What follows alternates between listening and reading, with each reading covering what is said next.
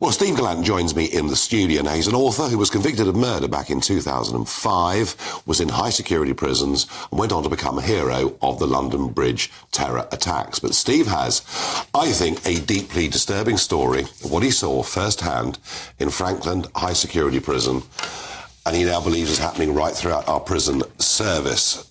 Steve, there were rival gangs inside this prison, Islamist gangs against other gangs. Yeah, well, you could say non-Muslim, predominantly white groups of people. Yeah, so, I mean, as a lot of people know, I spent a very long time in prison. But one of the first prisons I went to was HMP Frankland, which was relatively quiet at the time until we had an influx of people being convicted of terrorist-related offences.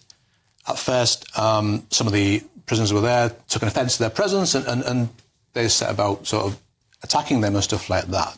And then sort of very light tit-for-tat skirmishes started off, but then more started to influx into the prisons.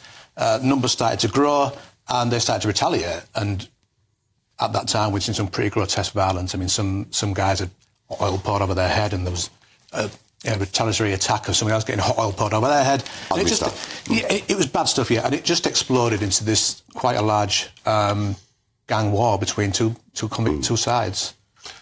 But we've now got a situation where 18% of the prison population are Muslim. As you said a moment ago, the numbers in prison are getting bigger and bigger and bigger.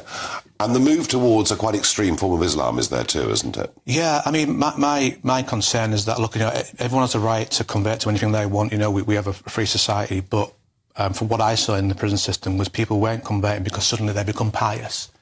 I saw people converting because some of them were scared, some were coerced into that. Some thought, well, this is the most powerful gang and this is where I can get protection, and so they joined it. So it was, in my opinion, for the wrong reasons. And when I look at those figures now, I wonder to what extent, how many of those people have converted for that reason. Well, 20% of the Muslim population are white Christian prisoners originally who have converted in prison.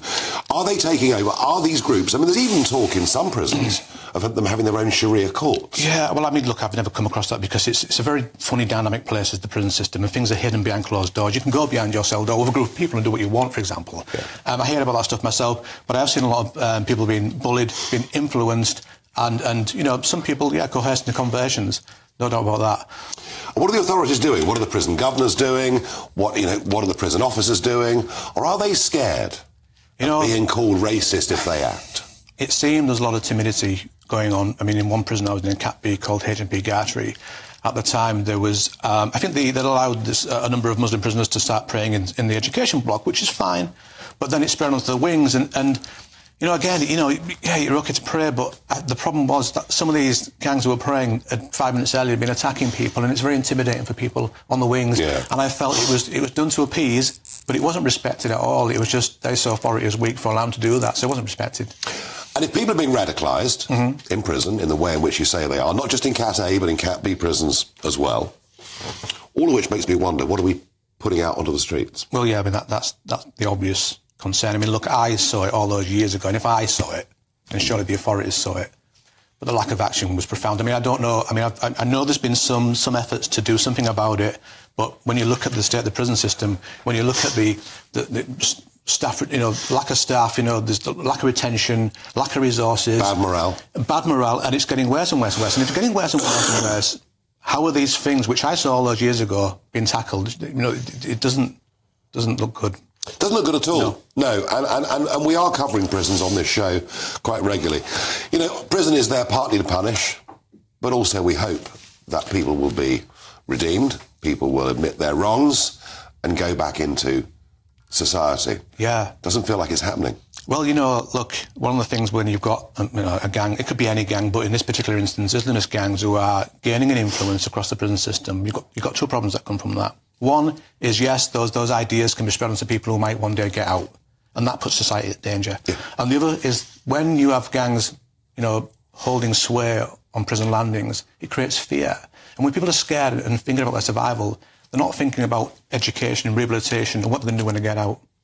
They're thinking of that, how to survive from day to day. And that has impacts itself. Now, the prison service spokesman has said, staff act swiftly to clamp down on intimidating or threatening behaviour, regardless of cultural or religious sensitivities, and our £100 million investment into tough security measures is helping stop the contraband which fuels violence and gangs behind bars. Well, we can believe that or believe it not. But Steve Gallant, you were involved in something very gallant.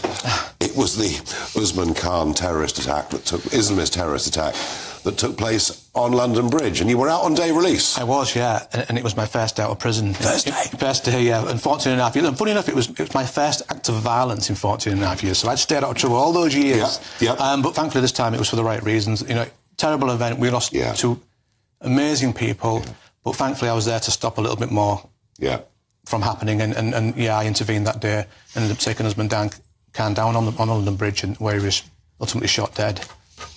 And you went to Buckingham Palace? I did, yes, and I was awarded a Queen's Gallantry Medal. Well, do you know what, Steve?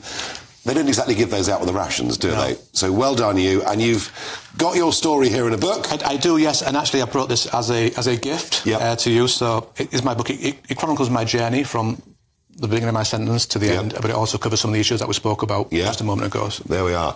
The Road to London Bridge by Steve Gallant, and it is one hell of a story, and I'm looking forward to reading it.